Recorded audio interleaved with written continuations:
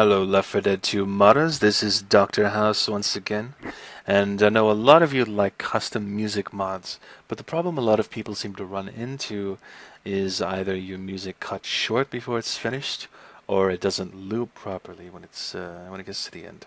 So today I'm going to show you how to do custom music in L4D2 and have it play all the way through and loop when it gets to the end. And for my method, you will need two programs, which I hopefully have linked in the description, Audacity and Goldwave. Now, obviously, you're going to need some kind of music to use, so for the purpose of this tutorial, I'm just going to use something that I created a while ago. It's some gangsta black metal.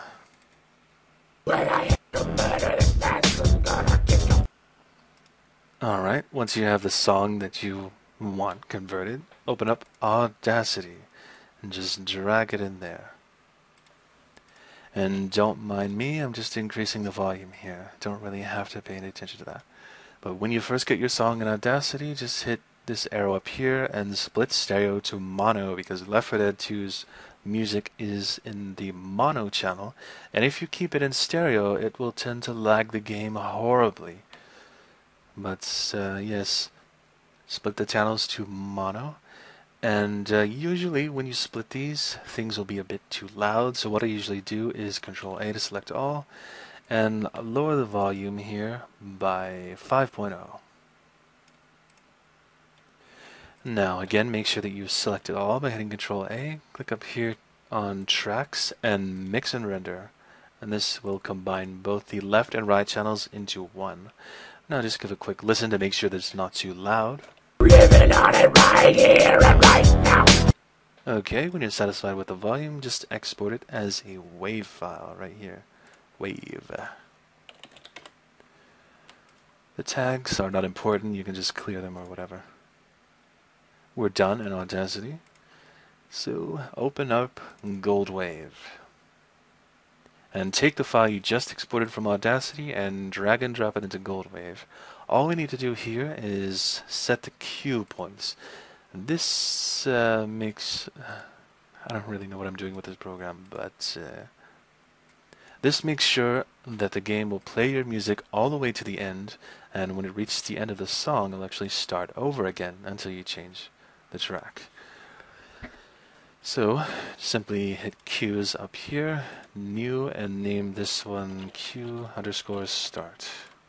Hit new again, name it Q_end, and be sure to click at finish this time.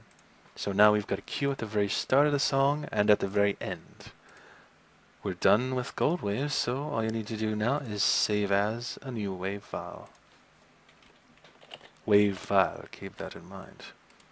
You can close you can close Gold Source. Gold Source. You can close Goldwave. And that's really all you need to do on the audio side. Now, how do we get it in game working correctly? Well, as you can see, in my L4D2 add-ons folder, I have created a folder called Doctor's Music. This can be whatever name you want your add-on to be. But what is important is that you have an add-on info.txt. And what's really important is that you have a sound folder in here with another folder inside. You can't just place a music file in the sound folder because it won't play that way. But if you put another folder within, say like sound/asshole or sound/jackoff, it'll work perfectly fine. In my case, I've created a directory called Sound Music TRH for the Reptile House, in case anyone's wondering. And in here, I'm just going to drop the final WAV file we exported from Goldwave, called source, into here. And now, before we even make this into a VPK, what we have to do is go into L4D2, and keep in mind you don't start a map yet. You just open up the console and hit sound, build sound cache for directory, and type the name to your custom music's add-on folder. So in this case it's add-on/doctor's music.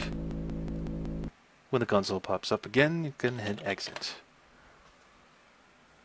And as you can see, if you go to the sound folder, there's a sound cache file in here.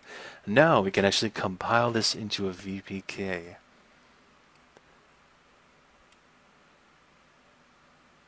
And if you want to know the way that I do it, first make sure that you've downloaded the Left 4 Dead authoring tools here in Steam.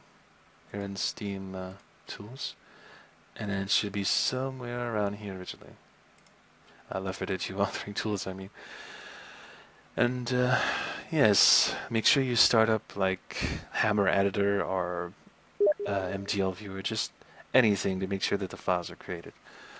But you'll go to Common, Steam Apps Common Left 4 Dead 2 bin, and there's a little exe in here called vpk.exe, and just right-click it and create a shortcut or send to desktop. And all you would do then is get your add-ons folder, drop the shortcut in there, and now, from now on, whenever you want to compile a folder into a VPK, you can just drag and drop that onto the shortcut. But yeah, that should be all you need to know, so I hope this has helped.